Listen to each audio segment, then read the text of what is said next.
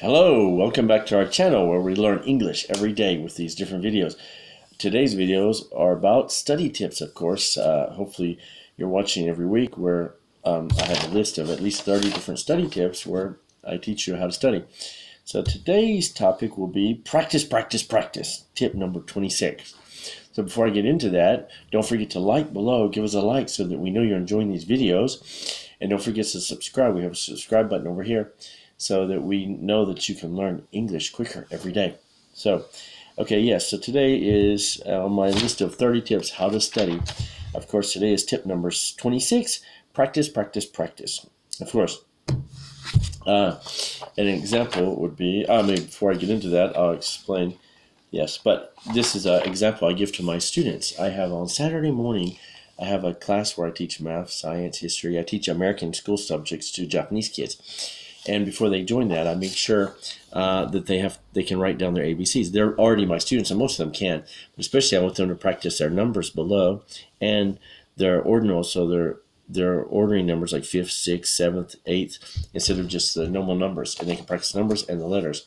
What's interesting about this is I did exactly the same homework when I was their age, when I was entering elementary from kindergarten to elementary. The teacher gave us this homework. During kindergarten, I guess the teacher gave us homework where she said, we didn't do this, we wrote numbers. We wrote 1, 2, 3, 4, 5, 6. She said, write until 4,000. So this is 50 pages. And if you do them all, 25 pages front and back, but 50 if you count singly. And so if you do them all, you will actually have, of course, so you'll have 4,000. You'll have 4,000. I did it over the weekend when I was a kid. Friday, Saturday, Sunday. Teacher gave us 3 days to do it, and I give my kids about 2 weeks to do it in case. But anyway, practice, practice, practice. Even they say, I know how to write A, or I know how to write 13th, but can you write it repeatedly? So of course, the more you do something, as they say, practice makes perfect. The more you do it, the better you get at it.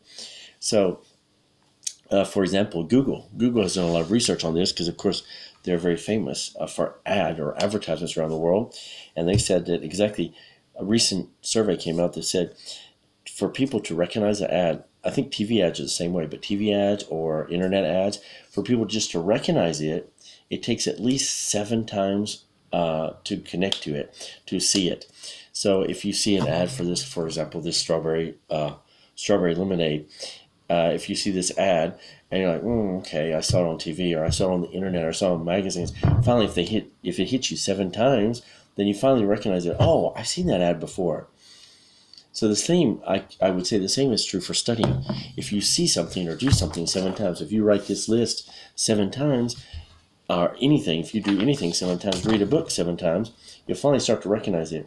But to really remember it, according to Google, to remember something fully, you need 23 to 27 times to remember it. So, for example, I practice gestures with people, and this is, of course, this is sunny, or this is rainy, or this is snowy. And exactly for the kids, it takes 23 to 27 times. So it takes at least half a year of lessons. We have 42 lessons a year. So it takes more than half a year, like 7 months, to hit that threshold where they get 23 or 27 times. That's why it kills me when people say, I finished the book. Like, for example, this book. I finished the book, so I'm okay. I'm cool. I memorized it all. Really? I can't do that. Can you do that? Really? So it takes at least 7 times just to recognize it. So repeating a textbook or looking at it many times.